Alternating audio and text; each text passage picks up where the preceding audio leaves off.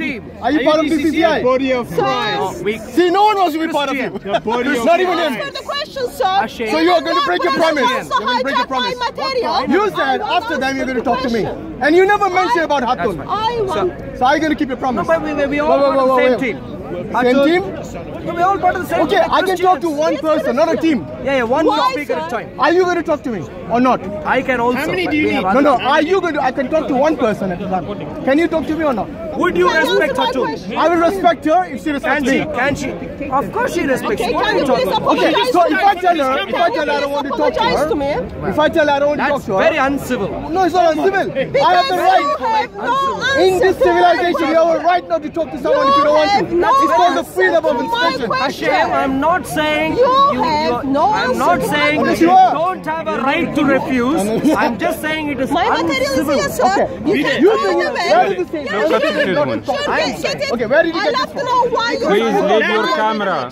Please you leave your material from my camera. Leave your material from in front of my camera. Leave, you're blocking my camera. Show yourself you are a human because you are animal. Because you are animal, not understand. That's what your God teach you. Is that what your God teach you, to be an animal? Huh? You said after them. Not talk to me, not talk to me, not talk to me, I'm not talking to you. I'm not talking to you. I'm going to, but before that, we are gentlemen. Leave. 1 minute, just let her speak. No. Why? Talk to her, not put her stuff in front of my camera. That's what I'm saying. Yeah. So you're not going to talk. You're going to break your promise. What? Are you going to break your promise? You want to debate manuscript of your book? No, your book first. Your book. Okay. Your book. Basically, I wanted to talk to you. Why am I running away? Did I ask you to debate to run away? Guys, it's over. She's gone. I said 2 books. It's finished. So I made a point not to talk to the BCCI, and these are part of the book. Can I just make one statement before that? You're going to make a statement? Okay, go on. Make a statement. I'm very unhappy the way you have treated my friend. We feel you. Is there an element of truth? Why? That's how I feel. Do you really mean I'm unhappy with 35%. Do you really mean that? Because she's the kind of woman who forces things in your Don't face. talk about kind of woman, this and that. Well, she's that kind of woman. Have you not noticed? If I take a book and wave it in your face, do you think that is civil? No, of course you will not respond to that because you know that is uncivil. What did she do to you? I'll tell you what she did. She came to you and said, can you please? No. That's what she said. No, that. Can you please? Is this yours? Can I just borrow it? Okay, if I say, can you this? Can you this? Is that civil? Yeah, no problem. Okay, so if Hatun does it, okay. No, even when you So do if a that, Muslim did this to you, you'll be okay with that? I'm fine with this. What's the problem? Look, if anyone forces... Look at the number of cameras there. I don't care the number of cameras. I used to be here long before the cameras came. Don't So worry. you have rounded me We like not put the camera in front of your face. Rounded you? You mean surrounded you? Rounded also is an English term there. But anyway, but not in this context. Okay, let's talk based on the topic that we were talking earlier. Before that, just one statement, just to be This is on the third time you have said this. One statement. Third time. Okay. Last time, the same statement. Third time lucky, let's see. I'd like to put it on record that I'm very unhappy with the way you have treated my very dear friend and sister Hatun in the park. Very unhappy. I'd really request you to maybe change that sort of thing in the future. This is a request. What about you? I'm not forcing anything on you. I'm not saying you haven't got rights. Okay. I'm just... You are unhappy with the way I treated her. Yeah. Now you tell me, how did I treat her? What is it that I've done? The first thing you did was when she was standing there, you were standing there, you suddenly came here, showed your back to her. What happened before that? Just before that, what happened? Before that, she was trying to show something to you, and she was trying to ask... Before that, yeah. Did I not make it clear to your dear friend Hatun that I don't wish to speak to her? Did I or not? Answer. I tried to say many things to you before. Are you going to answer my question? Did I not make it clear, very clear, in front of you? You did say that you didn't want to speak to her. Now what is the civil thing to do when somebody says, I don't want to talk to you? Well, at least 2 options I could say. Which is? Maybe the person could say, can you please change your mind? I still insist to get a request, to get a response. That's one thing which Hatun was saying. And another thing is you could still insist, that's fine also. So you, in your own understanding, if somebody tells you that I don't want to talk to you, will you still insist on talking to that person? Which you did, which I'm fine with. With you? Yeah, when I was speaking to the Jewish young people, you came and I stopped after you told me. Did I not? No, you came to them. You even wanted to have a... Okay, why you went to them and I'm talking about Hatun? When I've told clearly to Hatun, I don't want to talk to you. It's simple. My point is, while I did the same thing to you, when you did not respect my request to you, I was fine with that. I stopped. You did not. Yes, you I wanted to continue the conversation. It's actually on camera that I stopped and I was listening to them. By all means. Yes. Go back to the recordings. But the important thing is this: if somebody tells you, yes, that they don't want to talk to you, will a civil person wave a page in your face? You see, this is the point I'm trying to tell you. You are very unfair when it comes to Christians. Waving something, I don't know how that makes the conversation uncivil, I'm not sure. So you're saying waving something on somebody's face is not at all wrong? Showing a back in front of her, after I've insisted I don't talk to them. If paper showing up before you is anyway, I think we'll let the people judge. That if somebody tells you, I don't want to talk to you, I don't want to talk to you, then you should respect their wishes. And if somebody, especially not the one on the ladder, Hashim, no problem. Yeah, we can continue with our conversation. Good. I really think because we have disagreements, we really need to engage in things we differ about. Very surely, I agree with that. But I only ask you, this is a request, I only ask you to treat my fellow Christians in similar ways. That's my only request. Now, if you want to go against my request, that is fine too. You know, you can request, that's fine. But it's also my... You can refuse. It's also my freedom. I'm not talking about freedom here. No, it is. I'm talking about freedom. It's my freedom to whom I wish to speak and to whom I wish not to speak to. And as a gentleman, if you and I want to deal as a gentleman, then you should also respect my wishes. That's fine. Okay, good. So if I don't want to speak to your dear friend called Hatun, then you should respect the freedom of mine. Yeah. Good. So now we have settled that. If ultimately you only want to fall back on the bare minimum freedom and rights, well, I can only say this is very, very sad. It's sad for you, but I think in this, if you're living in a civilization, then you should respect those things as a bare minimum. I'm quite happy to have a much higher, let's say, agreement, much higher. Even though you deny my rights, I'm still all right because I'd like to be a gentleman here. I denied your rights? What rights have I denied of yours? I'm sure you broke a few rules of the few bylaws of Speaker's Corner when you did what you did. When I did what? Which bylaw did I break? Well, you stood here. So the guy who said I can overgo this and that, now he's calling out a bylaw. Hashim, don't worry. Okay, anyway, you wanted to speak about... So I have made my points. It's all on recording. You can check it out for yourself. That's fine. Good. That's fine. Yeah. I also made my point, and let's respect each other with regards to if somebody doesn't want to talk to you. Respect them. Okay? Okay. So now, let's talk about the topic that you were talking about. As a Muslim, I do not believe that anyone requires, as far as my faith is concerned, Allah doesn't require any blood sacrifice other than of an animal or a human being. As a Christian, do you believe that the only way to salvation after the coming of Jesus is through the human sacrifice of Jesus? Can you have any other way of salvation besides this human sacrifice? In terms of eternal redemption, there needs to be a penalty which is paid for my sins, which is commensurate with the rewards, which is eternity with God, and that is only possible through the sacrifice of Jesus Christ. God, prior to allowing that particular human sacrifice, also foreshadowed that pattern through all sorts of other sacrifices, but scriptures makes it quite clear that the other patterns were all temporary and had no lasting effect. Only in Jesus Christ we have an eternal redemption for human beings. So in other words, no, you don't. The only way is through human sacrifice of Jesus. For eternal redemption, yes. Yeah, that's what I meant. So God requires a payment by blood, and there is no concept of forgiveness in Christianity. There is a concept of forgiveness without the payment of blood. When you ask a question, I'm just clarifying the question. I know. When you ask, I might know already. So let me answer, and then you can ask on that. Your point somehow makes sacrifice as a mutually different, mutually exclusive agent to salvation, which is not the point I made. For eternal redemption, repentance is required from the human being's side. Repentance is required. Sacrifice in the person of Jesus Christ for eternal value is required. And from God's side, based on these two legal provisions, forgiveness is required. So, let's say you ask God for forgiveness and you repent to God. Are those adequate, or is human sacrifice mandatory? Now, those are not adequate to deal with the legal problem that we human beings have got ourselves. That was basically my question, which, let me repeat what I said. All are required. If you do not have the concept of forgiveness, and to me forgiveness means not to ask something in return, no payment. That's a very strange definition of forgiveness. Let me give you mine, you give me yours, and then we'll see if Let's stick with English. Well, it is in English. It is English, don't you worry.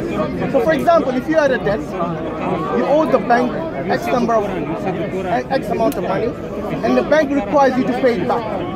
Now, that is called a payment. Yes, in kind, in this case, monetary payment. Yes, the bank might tell you that, okay, because you might not have money, they might take a payment in kind. Maybe your house is mortgaged, I don't know what. So this is called debt, and you have to pay back something. If the bank tells you, okay, we don't require money from you, and we don't require a debt from you, we don't require payment of debt in the form of either material, like your house, or something else.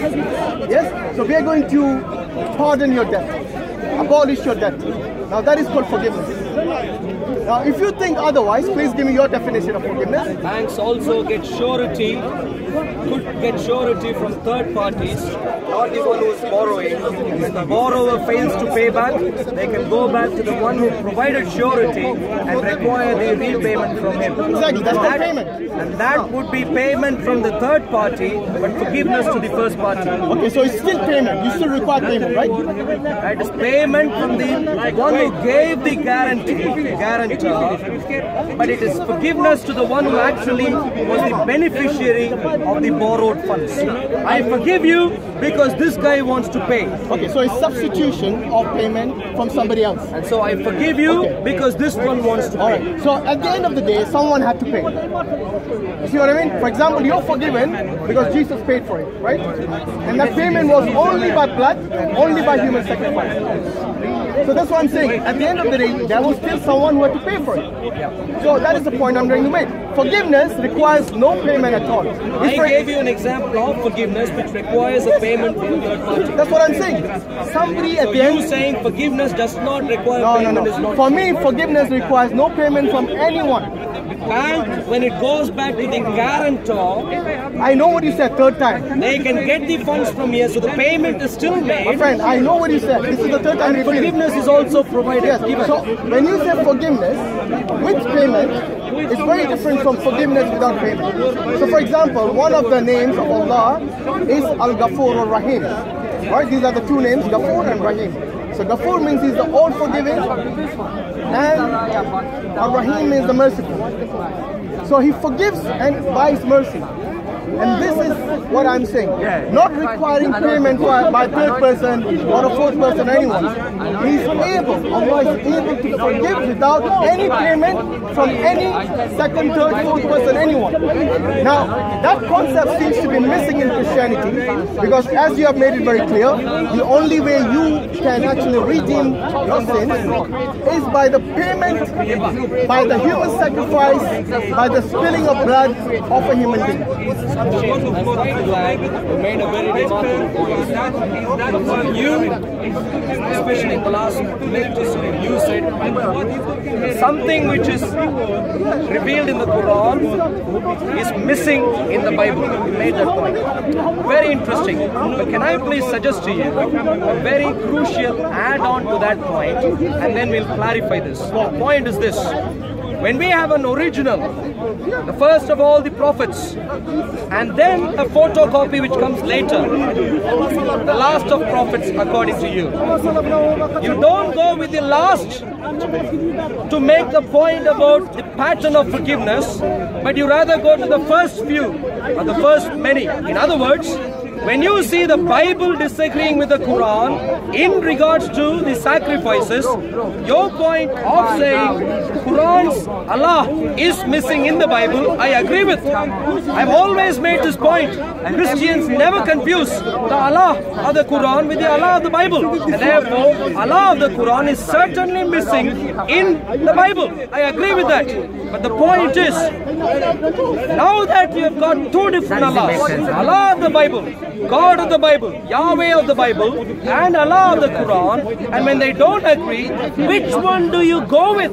That is the question. And that, just like how you said, the Bible's pattern is consistently different. Consistently different both in the Old Testament and in the New Testament in comparison to the Quran. So the challenge for you is, when the entirety of the Bible disagrees with the Quran, my recommendation to you is, you should consider either the Quran to be a completely strange book having no lineage from the Bible and therefore coming back to the Bible, or you insist that this is still the last of the books and live in a confused world. That is a suggestion to you.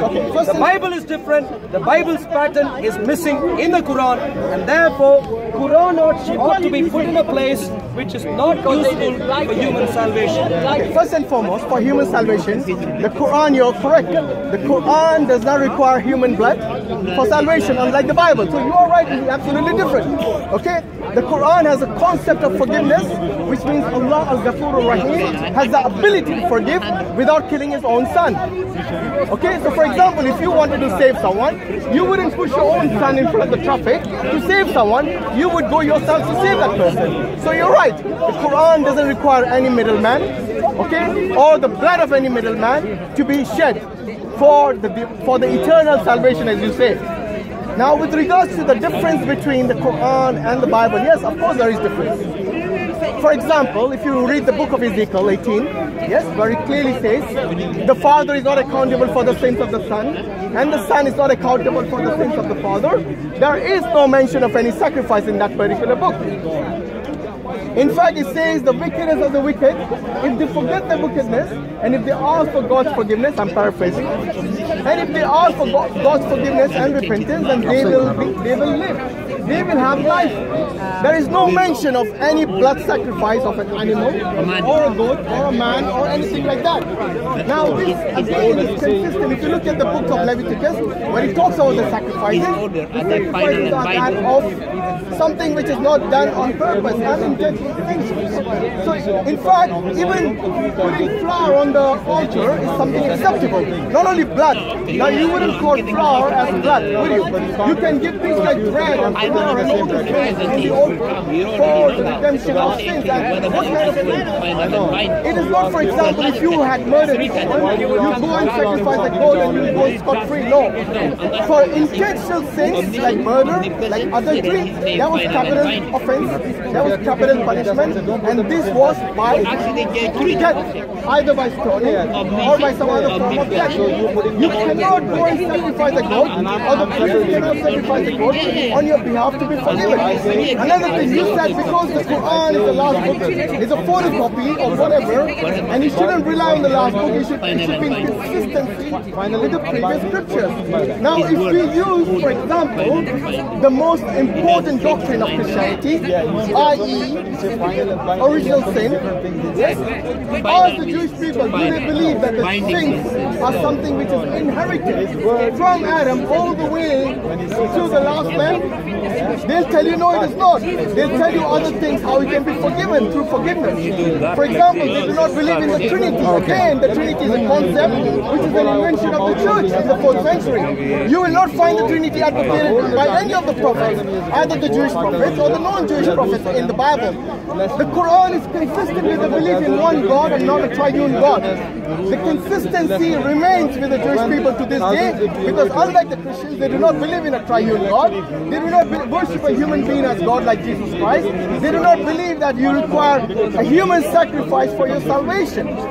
So there you go. This is the in fact, in the Old Testament, God rebukes those people who were sacrificing their children by burning them to Baal, the false god, the pagan god. Now this is exactly what the Christians believe, sacrificing a human for salvation, because they, the pagans, also believe some sort of salvation by burning their kids in the fire. God rebukes those people in the Old Testament, so it is not consistent, my friend. Shane, the problem is essentially muddled together plenty of completely different topics into one topic. You mentioned about Trinity, you mentioned about the fact that the Old Testament doesn't have Trinity. Old Testament out and out. Old Testament out and out, consistently, repeatedly, reveals the Trinity. And so that's a deep argument. That's a very, let's have that as consistent as a distinct argument.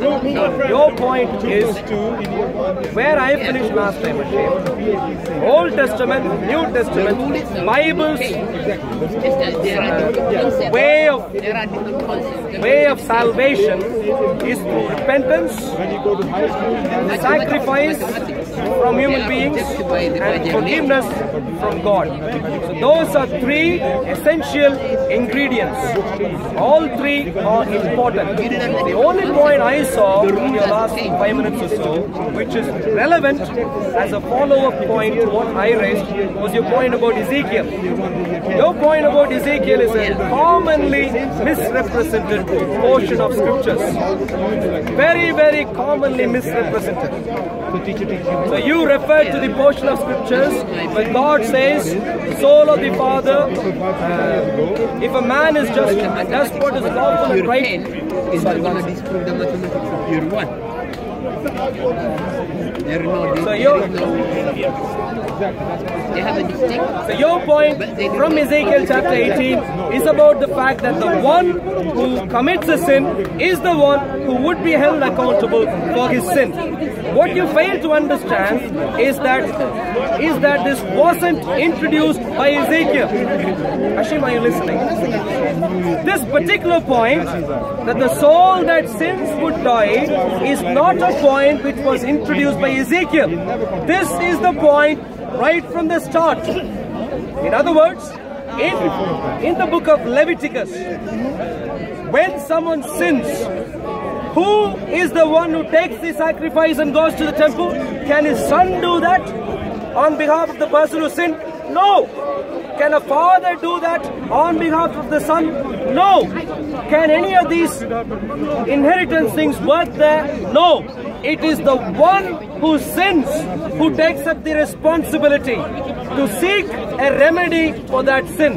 That is the template in Leviticus, and that is precisely the point which Ezekiel mentions here again.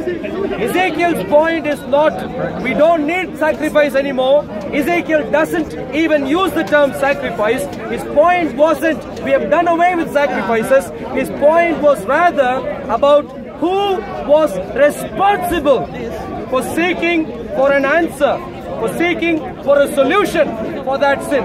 When I sin, I am responsible.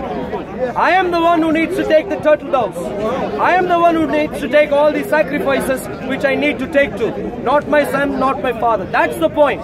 So in other words, you claiming Ezekiel is talking about sacrifices no longer being needed is completely inaccurate, completely inconsistent with scriptural knowledge. Please don't advocate that idea anymore, please. That is one point. And another point you raised, which is also relevant to our conversation, is about the fact that Leviticus mentions the sin offering there as an offering for unintentional sin. But what you fail to understand is that it is not alone Leviticus which reveals sin offerings. Sin offerings were revealed a long time before that. Long time before that. Christians, as a matter of fact, see even the sheep which was sacrificed, the lamb which was sacrificed when Adam had sinned to clothe him, even that was seen as a sin offering. Didn't stop there. You see multiple examples, most crucially and most prominently, which is the foreshadow of the death of Jesus Christ. Jesus Christ's death most crucially foreshadows not the Levitical sin offering, although it does that also, but more crucially it foreshadows the Passover lamb. The Passover lamb. When you read the passage in Exodus about Passover lamb and how the families of Israel would not lose their firstborn sons, you would see no point about intentional or unintentional sin. Nothing to do with that. The only point made there was when God sends his angel of death, he would kill any and every firstborn unless he sees the blood on the lintel. Unless he sees the blood on the lintel, it doesn't matter if you're an Israelite or it doesn't matter if you're an Egyptian. If it is there, your son would be saved. If it is not there, your first son would die. That is the crucial template which Jesus came to fulfill. More crucial than the Levitical sin offering. And this more crucial Passover lamb also deals with intentional sins. It is for all sins. Therefore, very important.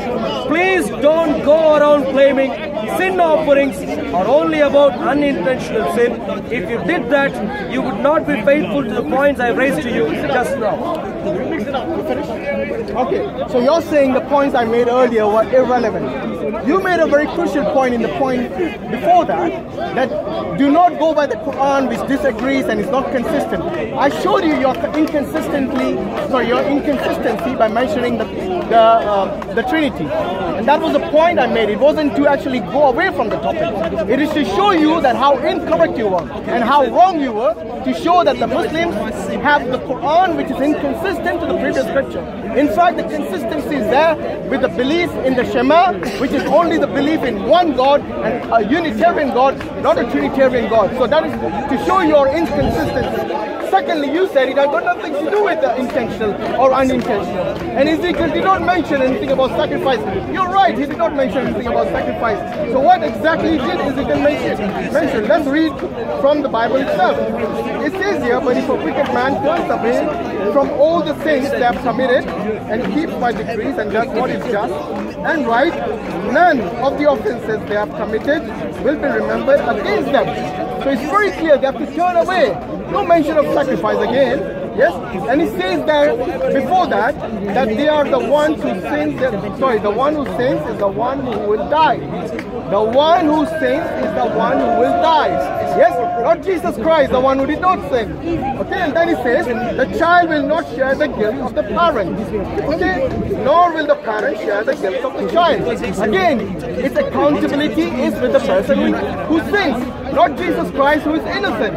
So now, how is Christianity consistent when the Bible, the Old Testament, which he says is consistent with his faith, unfortunately is consistent with Islamic faith? Because in the Islamic faith, we believe that the accountability is right. Is actually with the person who commits a sin, not the one who is not not the one who is without a sin, like Jesus in this case. And then he's mentioned about nothing to do with intentional and unintentional. Let's go to Leviticus, the very book that you quoted, and let's see what it says.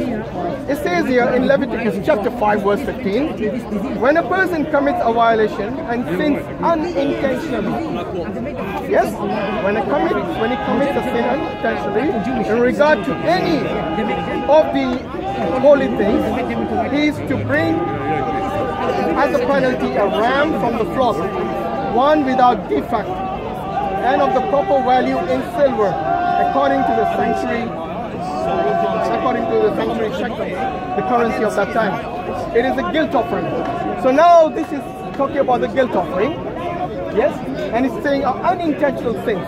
So there is a mention of unintentional sins in the book of Leviticus, chapter 5, verse 15. And then it goes on to say, he is to bring to the priest as a guilt offering a ram from the flock, one without defect and one of proper value. In a way the priest will make atonement for him for the wrong he has committed unintentionally. Yes? And he will be forgiven. He will be forgiven. For what? The unintentional sin. Now, there was one point which you did not address. The point about adultery. The point about murder. Can you sacrifice a ram or an animal, or a human being in your case, and get away and be forgiven for that capital offense, that crime of adultery? Or will it be punished according to the Old Testament by stoning to death? So, I don't want to go around in circles. I'm going to make a few points which I think you're completely ignoring. I never said Leviticus doesn't talk about unintentional sins alone. I never said that. Of course it does. I agree with that. But my crucial point was, Jesus fulfilled most crucially, much more crucially, the template not in Leviticus. He did that also, I agree. But much more crucially, he fulfilled what was in Passover. Jesus came as the Passover lamb. And there you would not find the intentional versus unintentional sin. Very important. Leviticus talks about unintentional sin. I agree. Please don't go back again there. My point is about Passover. Go to the Passover and find if Moses' sin would be forgiven. Moses killed an Egyptian quite intentionally. Would he be forgiven? If Passover lamb would forgive him, so would Jesus. Because if Moses' killing of the Egyptian would be forgiven through the Passover lamb, and he would go as a man having lost nothing in his family, then similar to that, in Jesus also, I would go scot-free. That's the point. Don't deal with Leviticus, deal with the Passover lamb. Very important. Now, you mentioned about Shema. You mentioned about Shema and you said it is the Quran which is similar to the Shema doctrine of God. You want to go on that topic? It's up to you. But you mentioned that you were unhappy earlier. Mentioned that again, despite my unhappiness, I need to respond to that. Your point was that Shema is about one God. I agree with that. Unitarian God.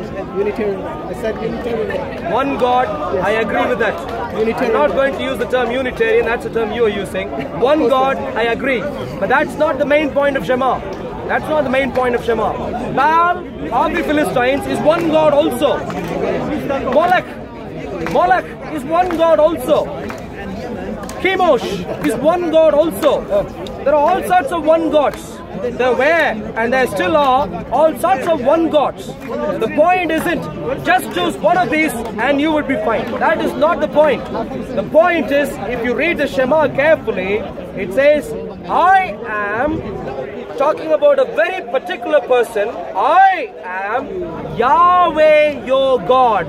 So it's not about Chemosh being one God, it's not about Molech being one God, and it's not about any other one God worship being approved, but it's rather worshipping Yahweh which is approved. I am Yahweh your Elohim, who brought you out of Egypt, out of the house of bondage. You shall have no other gods before me. Anyone apart from the Yahweh of the Bible ought not to be worshipped. Anyone apart from the Yahweh of the Bible, when you worship, goes against the Shema. And that he repeats in Deuteronomy also, where the same law is repeated. I am Yahweh your God, who brought you out of the land of Egypt, out of the house of bondage. You shall have no other gods before me. You choose for yourself if you want to worship the Yahweh